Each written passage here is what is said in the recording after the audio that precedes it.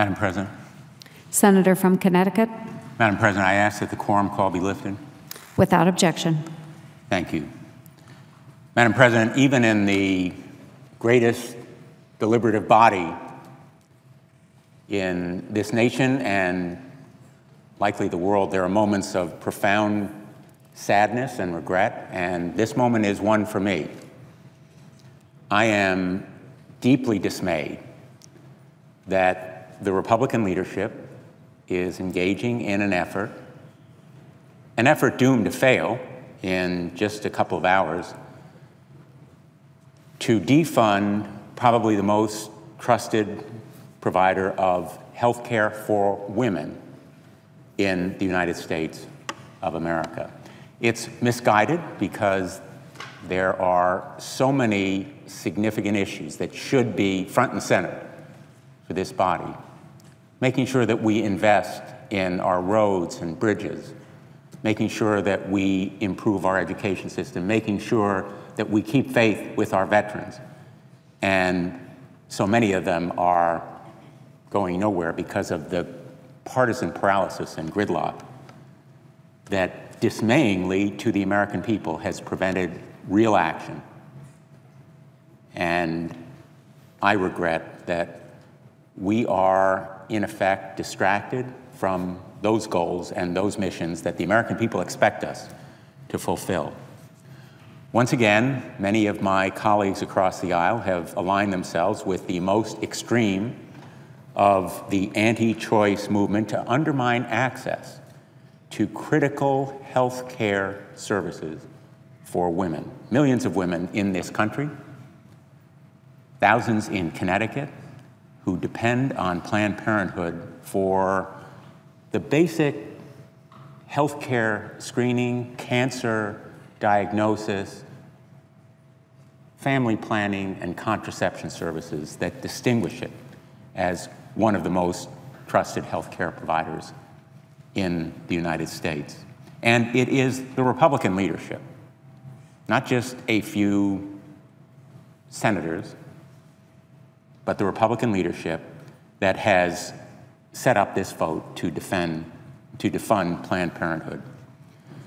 So instead of the Senate moving forward to provide additional health care services to women, it has engaged in this onslaught and assault on women's health care, taking a step back with legislation that is really, let me say bluntly, a political charade, a stunt,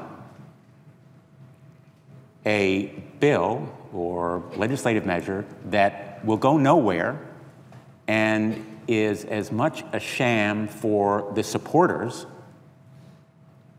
as they are for opponents.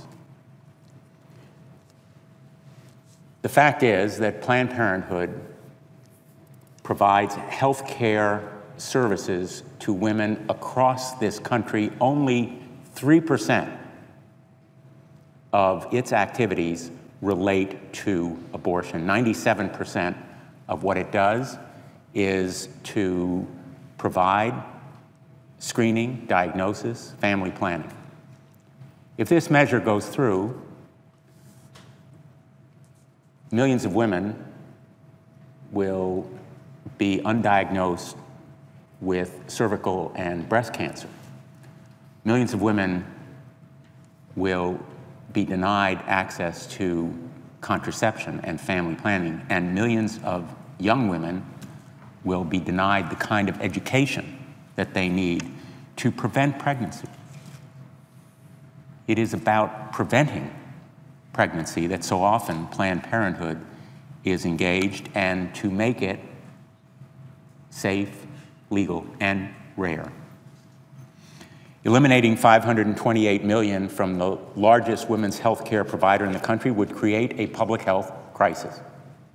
Pure and simple, a public health crisis would be the inevitable consequence of this measure to defund Planned Parenthood.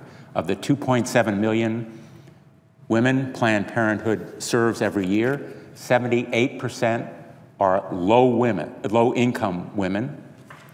who depend on Planned Parenthood for breast cancer screening, testing for sexually transmitted infection, hepatitis B vaccines, family planning counseling, education on how to recognize and leave abusive relationships, domestic violence, referrals to other medical specialists, and many more essential services that would be unaffordable and inaccessible without Planned Parenthood.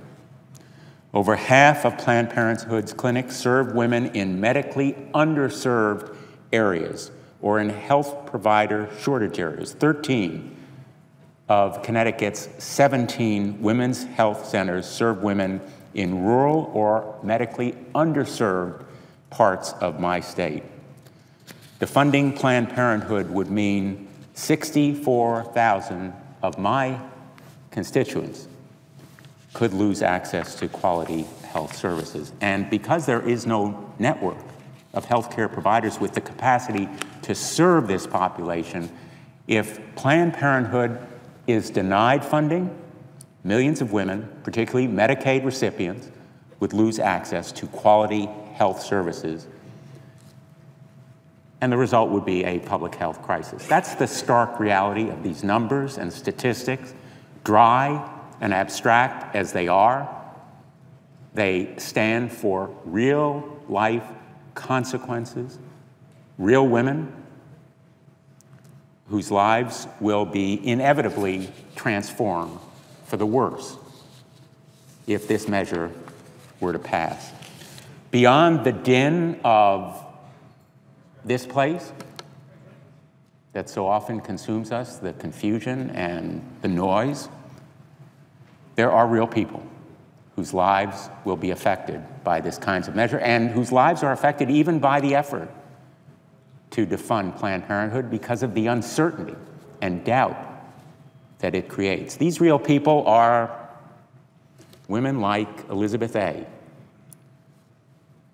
who said, and I'm quoting, "When I didn't have health insurance 3 years ago, I went to Planned Parenthood where I had access to safe, affordable reproductive health care. I still go there for my health needs. I was able to get STD testing and birth control when I couldn't afford it anywhere else." Women like Rachel S. of Naugatuck. "Birth control helped my husband and me to put off having a family until we were financially ready to care for a child. The effects of pregnancy, both physically and financially, mean that free or low-cost birth control is an important factor in a successful future for both the woman and her family." And Nicole B. of West Haven. "I come to Planned Parenthood because it's a safe place to get birth control and exams. Everyone is helpful and non-judgmental. The city needs a place like this, and many women benefit from Planned Parenthood services." These stories are from real people whose lives we are supposed to care about here. I care about them because I know so many women whose lives have been affected by Planned Parenthood. I know so many of the staff and dedicated professionals who work at Planned Parenthood clinics.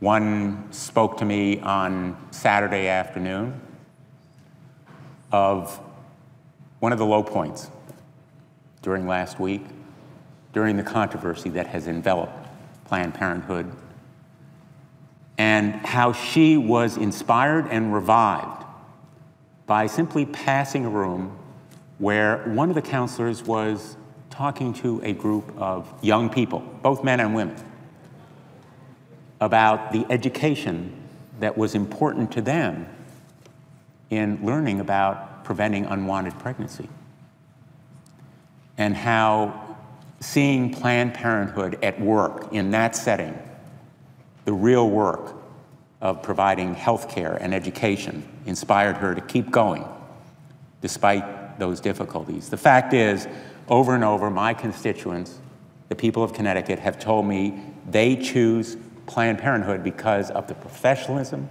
and dedication and non-judgmental approach to their patients. Many view Planned Parenthood as a safe space to come when they need advice, when they need medical examination. If Republicans succeed in defunding it, women will be without their most trusted healthcare providers, so many of them that rely on it because it is trustworthy and professional and dedicated to them, first and foremost, to them. So today I stand with Planned Parenthood and the thousands and thousands of women in Connecticut and around the country who benefited from their services, and I will vehemently oppose these efforts to allow a secretive and dishonest group to discredit and to dismay so many. They have manipulated facts, put employees and volunteers in danger, and have eliminated the organization's ability to provide essential services. But the important point is that we resist this effort today to defund an organization that has provided so many services to so many people in need, has enabled this nation to avert a public health crisis that will ensue if we follow this misguided effort, and that we follow our better instincts and make sure that we keep faith with women who need health care in this nation. Thank you, Madam President. I yield the floor.